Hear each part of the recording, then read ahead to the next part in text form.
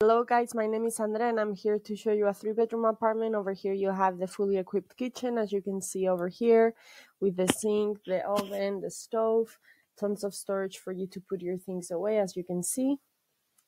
Over through this door you have the laundry space with the washing machine. Now if you continue outside of this kitchen area, you have the living and dining space, as you can see over here, with the furniture piece. You have the couch area. You also have the fireplace as well as the dining room table over here. And as you can see, you have a big furniture piece right in front of the couch space.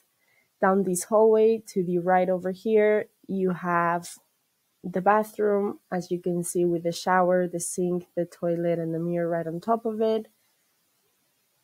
Now if you continue down these hallways, to the left you have the room that's for rent with the single bed, the independent key, as you can see.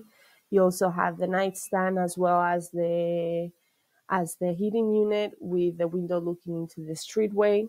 And you also have some drawer space as well and some shelving space as well. You would be living with the landlord in the apartment, and you also have a fan for the ceiling, as you can see over here. And some Now over here you have the shared common garden that you have within the building.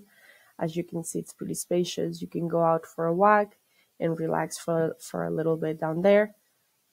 And as you can see, you have some trees all around and a small patio area for you to sit down and enjoy some fresh air.